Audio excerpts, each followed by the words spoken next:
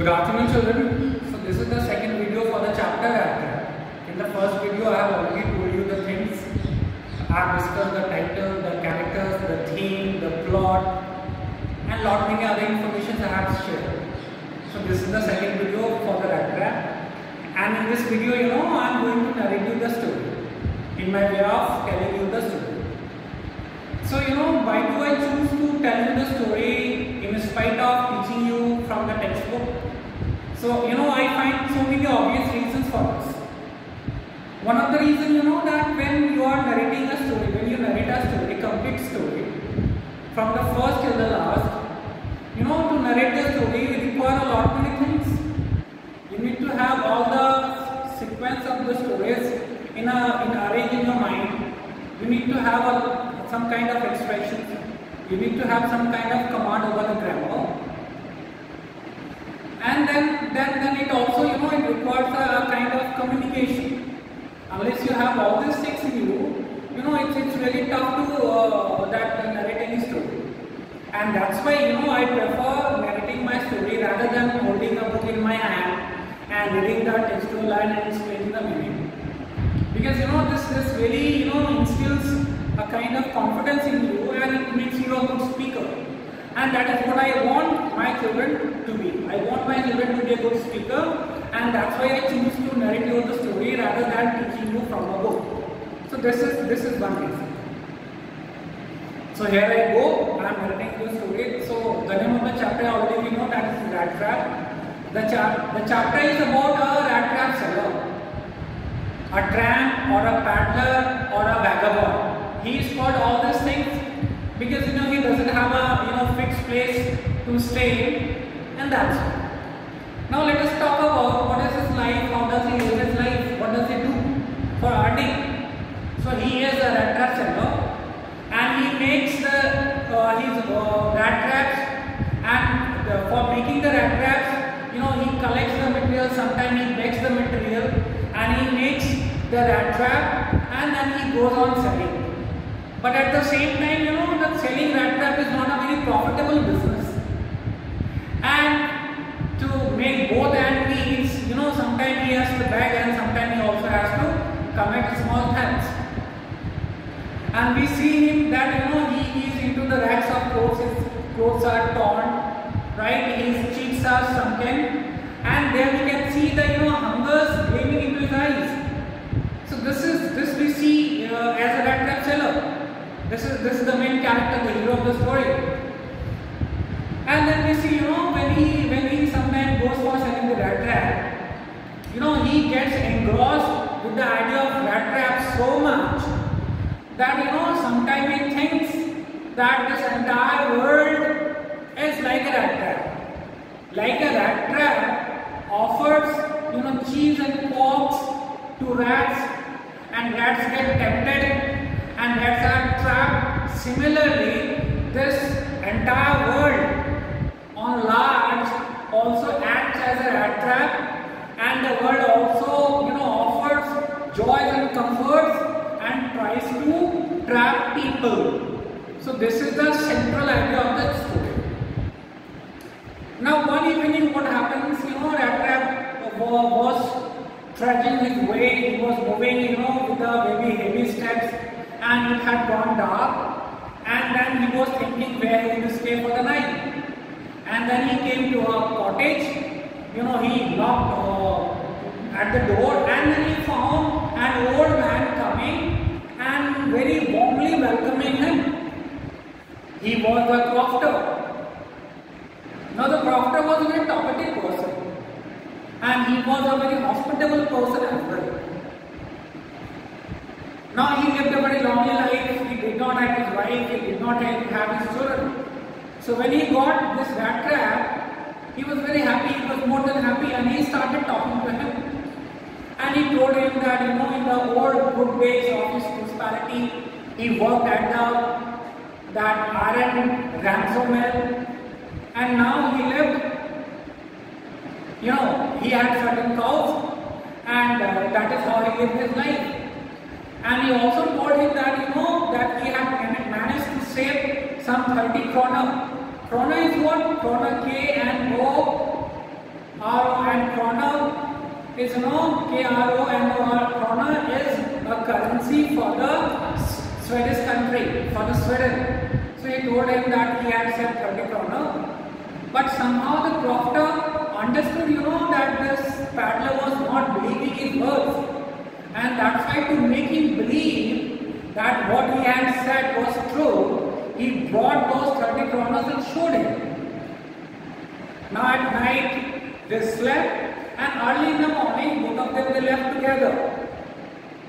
But then we see that this Rattrap seller, he came back after half an hour and he knew exactly where the 30 kroner, that money was kept. It was hung next to by the side of the window. So he broke the window by giving it a punch, and then he took the 30 kroners, put it into his pocket, and then he went on. And then he knowingly did not take the normal route, that the highway, because he thought that since he had stolen 30 kroners from the crofter, so there might be chances that he might be caught. So that's why he took a road into the forest. But then he kept moving into the forest for a long time, and then then he was lost. He was not able to come out of the forest. He thought that the forest with the dense trees and stems and branches, it acted like a prison, and from that prison he was not able to come. And then he got reminded of his own philosophy, that the entire world being a rat trap. And he thought, since he had stolen 30 kroner from the crofter, and that's why he was caught. Now he was so exhausted that he was not able to move, and then he sat down and he was thinking that he would die sitting there. But after some time he heard some kind of humming of hammers, and then he thought, there must be some kind of iron mill around. And then he summoned all his strength, and then he started moving in that direction.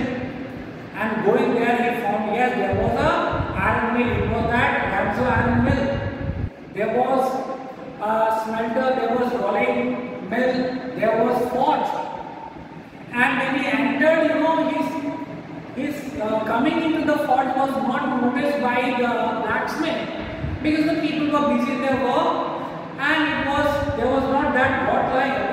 There was not very bright light. But that when he asked the iron master whether he could stay there for the night, though he was allowed to stay, but then that iron master was very arrogant, very haughty, and he talked with a lot of attitude.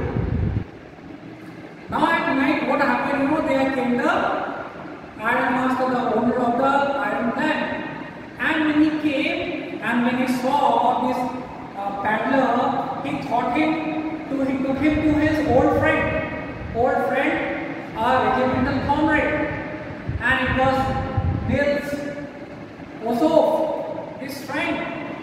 And then he felt very sorry to find his friend in that condition. And then he offered him to take to his house. At this, the paddler, in the beginning he did not deny, he did not clarify that he was not that person, because he thought that he would get some money. But at last, when this iron master offered him to take home, he refused, because he thought that if he went his home, it would be like going into the den of a lion, and then he refused. This iron master also told him, that he could come to his house because there is nobody. There is only his daughter Adla, his wife, Elizabeth, and was no more there, and his children were settled in abroad.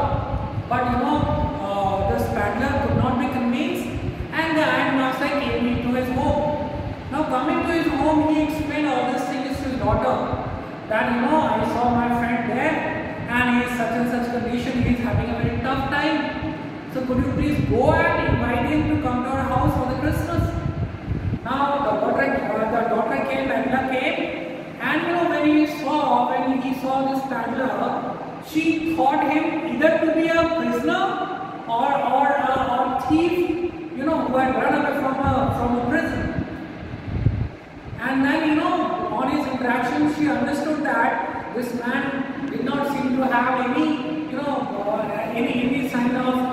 being educated. But anyhow, the adler requested it in such a way that at this time the paddler could not refuse, and then he finally decided to come with her along to their house. Now the next day was Christmas Eve, and the father and daughter, they were discussing, the ironmaster and adler were discussing that they could not allow their friend to live his life this way. He must be offered some other business to contact with his life. But Adler had always had doubt that he was not that person. Anyhow, the next morning when he came, he was groomed in nice clothes, and it was quite broad daylight. So there was no problem for the ironmaster to recognize that the person whom he had brought, thinking him as his friend, he was not his friend. At this, the ironmaster threatened him that he would hand over him to the police, to the sheriff. And this, the paddler, he was not frightened. He said that is fine. I would get into my old clothes bag and I would leave your house. But at what you are telling, that you would hand over me to the sheriff, I want to tell you that in the first place I was not coming to your house by my own. You people forced me to come to your house. And the paddler also told the ironmaster that you are being mistaken, because the entire world works as a rat trap, and you are also doing a mistake. Now, when ironmaster having a exchange of hot words and threatening the paddler, at this adler came to the intervent, and she requested her father that the poor man might be allowed to stay for the Christmas, because it seems that the man had not eaten and he had not slept for a long time. At this, ironmaster got convinced, and then he was allowed to stay. Now for the whole day, the paddler did not do anything except sleeping, and it felt that he had not slept for a long time, and then he preferred only sleeping all the time. And the next day was Christmas. So the father and the daughter, they went to the church to offer their prayer and to do with the worship. At church, they heard some kind of, news that there was a man out, and that man had robbed the property of his 30 kroners. At this, the ironmaster understood that the man who was at their home was the thief, and they were worried that what if he could take away all the silver and valuables. So they hurried back to their home, and coming to their home, they asked their servant, that whether the man was still there. At this, the servant said that the man had left, but he had not taken anything, but he had left something back. He had left a rat trap as a gift for the daughter, and inside the rat trap there were 3 wrinkled 10 kroners notes. That was supposed to be returned to the proctor, and there was a note also left by the Rattrap seller. In that note, the Rattrap had mentioned, that he thanked the adler for treating him and giving him all nice treatment for a captain. And he said that only because of that nice treatment given to him, he was able to come out from the rat trap of this world, and finally he had become a nice man. At the end of the note, he had signed himself as Captain von Estelle. So that is the end of the story. We see that how a person who was in the beginning a kind of thief, eventually turned into a very good person. That is only because of the nice treatment given by adler to the paddler, and that is the theme of the story. That the essential goodness in a man can be awakened by love and understanding. So children, this was the complete story. And first you listen to the story once and twice, and after that you go through the textbook, and I can tell you with 101% assurance that when after listening to that story, when you go through the story, you will not find any problem to understand it. Now the story is done. In the third video of this 40th chapter, I will come out with some question answers. God bless you and thank you.